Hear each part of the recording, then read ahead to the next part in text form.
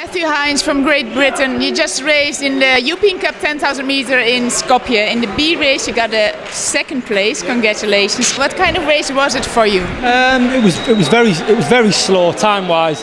It's not what I wanted at all. But it was hot. It's really hot out there. I'm from Middlesbrough in the north of England, so we don't get temperature like that at all. So you know, it's pushing on 30 degrees out there. So it was really tough, but I'm pleased to get second. I would have liked the win, but you can't have everything, I suppose. Like also in the race, like at a certain point, there was just three guys were leading. You were one of them in that group. Can you tell a little bit how you had to? Well, sometimes you dropped, then you came back.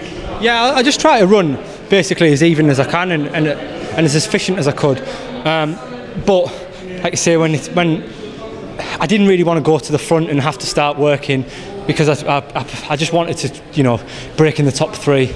Obviously, I aimed to win it, but I let the guy in the last lap was just far too strong. But I was pleased to get, you know, second place in the end. Can you give a little bit of background on your career, on your distances you normally run? Yeah, I've only been running for really 2 years seriously. Before that, I just played football.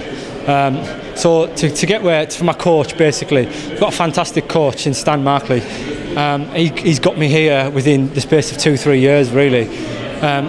So the distances I'm doing is 5,000 and 10,000 metres at the moment, but hopefully next year I'm going to step up to a marathon, which I think will suit me more.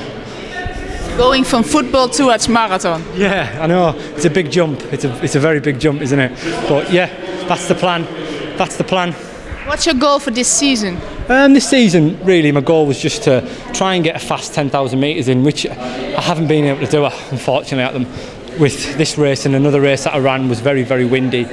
So now the goal is to go back onto the track over maybe 5,000 metres and eventually finish off with a half marathon at the end of the year.